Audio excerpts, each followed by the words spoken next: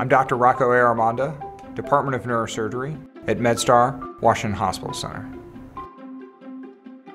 Being in Washington, D.C. and being at Washington Hospital Center is an honor. It's an opportunity to really make an enormous difference. They're set up basically to take care of emergency surgery, stroke, hemorrhages, be it in the operating room or in the interventional suite. People carry on with a sense of urgency. They have a sense of purpose. So we have an amazing sort of compilation of individuals here as a stroke service that allows us to intervene on a patient at different stages of their stroke. It's a team of people, and it's a team of people who work very quickly in a sort of a comprehensive way.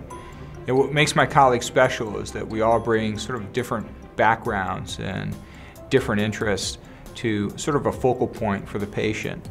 I think the unique issue is our ability to take care of patients with stroke and with neurovascular disease. At MedStar Washington Hospital Center, you have basically the highest degree of technology that you can bring to bear for that patient's illness. And you have the resources that are just not available at many other institutions.